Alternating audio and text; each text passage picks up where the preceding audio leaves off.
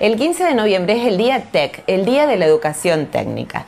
En San José de la Esquina, en la Escuela de Educación Técnica número 476, Miguel Castellanos, se celebró el día 16, este Día de la Educación Técnica, haciendo una muestra interactiva de los trabajos que realizan los alumnos desde primero a sexto año de las dos carreras, tanto la de orientación comunicacional como la de mecánica.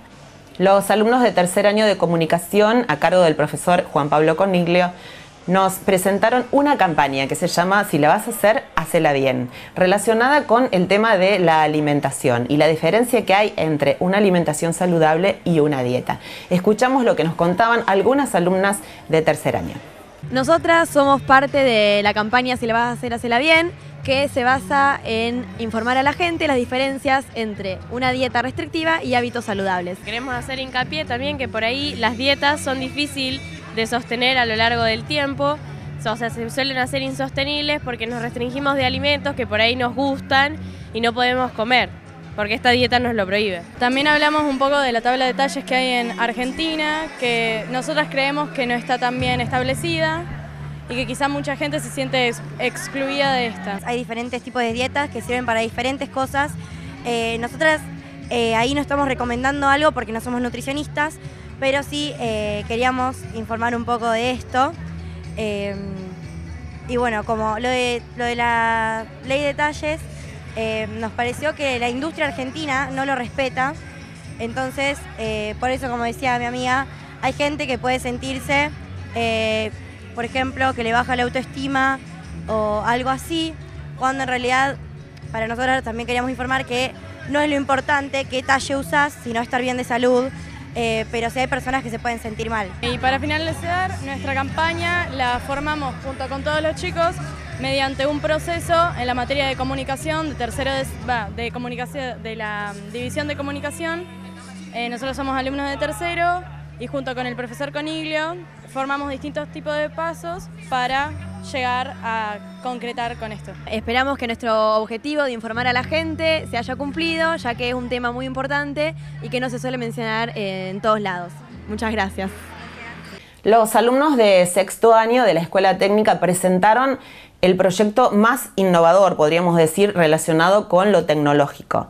En la materia automatización, a cargo del profesor Daniel Abonicio, ellos hicieron y trabajaron durante todo el año para programar y presentarnos un bastón muy especial porque es tecnológico, tiene sensores ultrasónicos. A través de sonido o de vibraciones alertan o guían al no vidente. Hola, soy Maya Morelli, acá somos alumnas de sexto año mecánica y le vamos a mostrar uno de los proyectos que llevamos a cabo, como dijo con el profesor Daniel Abonicio. Es un bastón para no videntes que cuenta con un sensor ultrasónico que detecta distancias, un vibrador y un aparato que emite un sonido que ante una determinada distancia va cambiando la intensidad de este sonido y a su vez a una distancia determinada se activa la vibración en la muñeca que nos permite identificar a qué distancia está el objeto. Y si la persona para encontrar el bastón lo tiene que tener con la correa puesta, ahí vibra y si se acerca a algo, ¿no? Exacto, ante una distancia de menos de 100 centímetros, el bastón emite una vibración que se va a sentir en la muñeca a través de este vibrador que te lo tenemos acá. Bueno, ese es uno, que va a detectar si hay peligro, ¿no? O que hay un objeto delante. El otro sensor es... Ante una determinada distancia lo que hace emite sonido. Entonces, cuando la distancia entre el objeto y el bastón es de 4 metros, emite un sonido, un pitido, para que la persona sepa más o menos a qué distancia está. El pitido va siendo más agudo a medida que la distancia va disminuyendo. La vibración se la agregamos en caso de que la persona, a la vez de ciega, sea sorda. Entonces puede guiarse a través de las vibraciones. ¿Y eso va con carga, va con batería, pila? Sí, va a batería. Tiene una batería de 9 voltios. Bueno, mantenimiento, excepto no, sí, la batería y bueno, cada tanto chequear, por ejemplo, el sensor, que esté en buenas condiciones, ya que hay una gama de precios. Claro, va variando. Claro, entonces según el sensor que vos tengas, tal vez detecte mejor o peor las distancias. ¿Participaste, obviamente, en el proyecto? Sí, en la programación del bastón. ¿Qué sensaciones? Y Cuando el proyecto ya se terminó, cuando el bastón apareció y dijeron, bueno, vibra, emite sonido. la verdad es que estuvimos muchos meses renegando porque no andaban las programaciones, no conseguíamos las cosas. Pero bueno, por suerte cuando lo terminamos hace una semana era un alivio enorme, porque no pensábamos que lo íbamos a poder hacer, entonces poder llevarlo a cabo fue un desafío grande y la verdad es que estamos muy contentos con el resultado. Felicitaciones. Gracias. También los alumnos de sexto año nos mostraron un proyecto que es un juego, el del sapo, pero este es un sapo electrónico que tiene conteo con sensores electrónicos, lo cual llevó un gran trabajo de programación durante todo el año para llegar al final de este sapo tan novedoso, tan tecnológico. Aquí nos cuentan cómo trabajaron y cómo llegaron a este resultado. ¿Qué hicieron? ¿Mejoraron el sapo? ¿Qué hicieron? Hicimos un sapo en el cual tiene un contador electrónico. ¿Cuánto tiempo te llevó? ¿Les llevó a todo? Y estuvimos... Fue un periodo de todo el año fue, porque tuvimos un día a la semana teníamos y bueno, íbamos avanzando de a poco. ¿A dónde nos parábamos? ¿Cuál era el problema más recurrente? No, era aprender cómo se programaba Arduino, que eso bueno, nos llevó un tiempo de ponerle 3 meses, hasta que después bueno, pudimos programar bien y hacer toda la programación del sapo. Ahí estamos viendo. ¿Qué es lo que estamos viendo ahí? Lo que tenemos acá es un sapo con 2 cajones. El primer cajón lo que tiene sería todo el circuito eléctrico, que están los sensores y el cableado para el cuenteo de los puntos. Esta es la placa que hace... Claro, esta es la placa. Acá esta es una plaqueta donde van conectados todos los cables y bueno, acá adentro están los sensores, como se puede ver ahí. Bueno, por acá pasa la ficha y bueno, el sensor lo toma y acá hace el conteo. Lo que estamos haciendo nosotros con los chicos es que pasan, tiran 10 fichas y el que hace el puntaje más alto, al final del día se llevan aquel sapo. Todo el puntaje se va al display. Bueno, el software tiene memoria, obviamente guarda Claro. el mayor puntaje. Claro, tiene todo lo que el cuenteo, después ahí se anotan los que participan y cada vez que uno participa tiene un botón adentro que se resetea. Y todo lo que está así en color, el sapo, la vieja y el logo, está hecho en impresora 3D. Todo diseñado por los alumnos y dibujado y impreso. ¿Cuánto sale? Teníamos la idea de hacer un par de sapos para venderlo y generarle ingreso a la escuela, pero no nos dio el tiempo. Todavía estamos viendo. Capaz que el año que viene con el otro sexto, que serían los chicos de quinto, empiezan a hacer algo. Porque ahora lo que sí está claro es que van a hacer las banquetas que están allá, las van a hacer en cantidad para después venderlas. Las banquetas sirven para la parte de gastronomía. Claro, lo que sea. Chicos, felicitaciones. Gracias. Bueno, muchas gracias. Dentro de esta muestra recorrimos una galería muy especial. Fuimos guiados sabiamente por un alumno, Lucas Nocelli, quien nos fue comentando acerca de muchos trabajos que estaban allí relacionados con el arte, artistas plásticos, también producciones hechas con latas recicladas que terminaron en un resultado de adornos navideños y una muestra de piezas de mecanismos simples. Mi nombre es Lucas Nocelli. Acá lo que les estoy mostrando son mecanismos que lo hicimos con materiales simples. Por ejemplo, acá podemos ver lo que era antes el antivedro. Y acá se ve como... Esto acá se llama manivela. Luego están la correa y el conducto, donde se aplican las fuerzas. Esto acá lo hicimos con la profesora Márquez Claudia. Y acá lo que hicimos, agarrar una lata cualquiera, le quitamos las partes de la tapa y de abajo y las cortamos y luego las aplastamos. Luego las pintamos y le hicimos una decoración. Algo simple pero muy creativo. Además la textura que tiene. Muy lindo trabajo. Y acá podemos ver el arte de tercer año. Y acá cada uno le pone lo que es. Tipo acá, esto representa el universo. Acá la naturaleza, la galaxia, con todo lo que ofrece. Y acá podemos ver dibujos simples que han hecho. Hicieron esa temática de ser niño, pero los detalles lo hicieron muy bien hecho. Como acá. Acá parece que está rayado, pero le hicieron esta raya para que tenga una buena textura. Cada dibujo está muy bien hecho. Y acá pueden ver lo que sería la línea histórica, cómo empezó el arte de las cuevas, cuando nuestros ancestros, los Homo sapiens, reflejaban sus sentimientos en el arte. Cuando vamos avanzando, se empieza más que todo el arte clásico. El arte clásico proviene de Grecia, donde se origina todo el arte sobre el hombre, y acá buscan la perfección. Y luego acá, en el barroco, básicamente están haciendo lo que sería el arte clásico, pero lo hacen más complejo, porque lo hacen en estructuras. Bueno, acá lo hacen más delicado y con más detalle. Luego hay una diferencia, hay similitudes entre el barroco y el rococó, que son similares. En este, básicamente se caracteriza por tener colores luminosos, suaves y claros.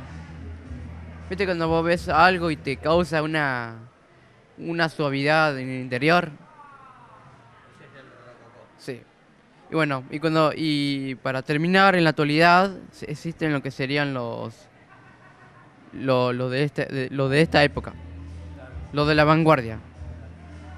Una vasta exposición de trabajos, todos muy interesantes, abarcando una multiplicidad de áreas en donde pudimos ver la creatividad de los chicos, esta parte del proceso de enseñanza-aprendizaje que termina mostrando los logros, los resultados de todo el año. No pudimos compartir con ustedes todos los trabajos, pero sí les contamos que había muchísimas cosas más.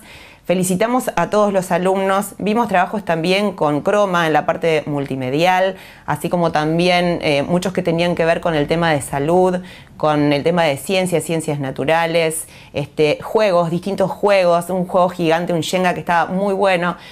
Muchísimo esfuerzo de los alumnos, los profesores y toda la escuela para llevar a cabo cada año estos proyectos que se van superando. Los felicitamos desde aquí y antes de irnos, por supuesto, no puede faltar, los dejamos con la palabra del director de la escuela, Joaquín de la Lana, que habla y hace un balance de esta presentación del día TEC, y también el presidente comunal Ezequiel Ruani, que estuvo allí presente valorando este día y el trabajo de toda la comunidad educativa de la escuela número 476. Joaquín de la Lana, y el día TEC, que fue el pasado martes, este miércoles la escuela 476 expone trabajos. Exactamente, Omar, buenas tardes. Hoy, como vos bien lo dijiste, los 15 de noviembre se celebra el Día de la Educación Técnica, con el motivo de la creación del CONET, y hoy nosotros estamos haciéndole un poco de honor a ese día que tanto nos representa como escuela, y bueno, exponemos en cada uno de los stands, que después vas a ver con uno de los chicos de sexto año, trabajos que van haciendo ellos. Este año tenemos una cuestión de innovación en cuanto a la propuesta, porque fue una propuesta durante todo el día que fue más bien de interacción entre el visitante y el expositor. Ahora estamos en la franja horaria en la cual viene la familia y el público en general, y la muestra continúa de la misma manera. Los papás van a estar dando vuelta, o la comunidad va a estar dando vuelta por dentro de la muestra, participando de los juegos que construyeron sus hijos en los talleres, guiados por los profes. Y este año tenemos la presentación de un proyecto muy interesante que han hecho los chicos de sexto desde una materia conducida por Daniela Bonicio, en la cual han incorporado tecnología de Arduino y programación, creando un bastón para personas no videntes, digamos, que detecta obstáculos, y que bueno, ahí después cuando pase con los chicos te van a hacer una demostración de cómo funciona. Estuvo muy bueno, fue un desafío para los chicos y para el profe, que estuvieron hasta último momento trabajando para poder terminarlo. Se construyeron juegos característicos y tradicionales como el sapo. Ahí hubo diseño, impresión 3D, trabajo en madera de parte de los chicos de sexto, de los profes. Hoy se muestra a la escuela, digamos, con los resultados y las acciones a lo largo de todo el año. Joaquín, es como un balance esto aquí de los trabajos de los chicos. Obviamente no tienen ninguna repercusión en la materia, es decir, en un punto, pero es un balance que los mismos alumnos hacen y la escuela durante el año. Exactamente, digamos, tiene lo que no tiene hoy, digamos, la exposición no tiene un carácter evaluativo, pero el proceso de construcción y de diseño de todas las piezas que hoy se exponen, todas forman parte del diario de los chicos dentro de la escuela, o sea que en su momento han tenido un punto de evaluación para que ellos puedan sentirse motivados y gratificados con el trabajo que hacen. Y un proyecto ambicioso, perdón, el bastón. Sí, tenemos ese y después otro que se está ahí mostrando que hoy está en la etapa de diseño y construcción para una rampa de elevación que vamos a ver si colocamos en la escalera principal acá en la escuela o para las personas con movilidad reducida, digamos. Seguimos trabajando en lo que hace la escuela que hizo siempre durante los 70 años de historia casi, de tener proyectos educativos y completamente una interacción y una relación con la sociedad y la comunidad bastante interesante y que siempre provea soluciones desde los conocimientos para los chicos y bueno, de impacto comunitario. Bien, se acerca ya estamos en los días finales de lo que es el programa educativo. Y tendremos la fiesta fin de curso, actos. Exactamente, eso va a ser este año lo vamos a hacer el 5 de diciembre a las 20 horas como siempre, aquí en el salón, en el local escolar. Ahí están convocadas la familia y los alumnos y también va a haber una muestra, es así ya una muestra más estática de los proyectos que se han concretado y algunos que son muy ambiciosos como escuela porque a partir de este año entramos en un proyecto con tercer y cuarto año para construirnos nuestro propio mobiliario. Todo lo que sea mesas, sillas, banquetas y todas esas cuestiones estamos diseñando dentro de los talleres y construyendo con material que en una parte han aportado industriales de la comunidad que siempre nos acompañan cada vez que le golpeamos la puerta y bueno, y el conocimiento de los profes y de los chicos puesto y pone en valor el trabajo de la educación técnica y el cuidado del mobiliario que tan difícil es a veces en los colegios. Me imagino tu mirada como director cuando ves culminados esos proyectos y decir desde lo que estaba previsto a llevarse a cabo, hay una satisfacción muy grande. Sí, la verdad que sí, porque como yo siempre le digo a los docentes y le digo a los chicos, el colegio no lo hago yo solo. Nosotros tenemos la función de directivo junto con Balbina, pero acompañamos, por ahí a veces generamos alguna inquietud como para que ellos después le den forma dentro de cada espacio curricular, dentro de cada ámbito del colegio. Y la verdad, como vos decías, Omar, es muy cierto, cada vez que nosotros vemos un proyecto concretado y un crecimiento de parte de los alumnos, nos pone muy contentos y nos invita a seguir por ese camino. La Lana, está abierta la inscripción ya para el próximo año.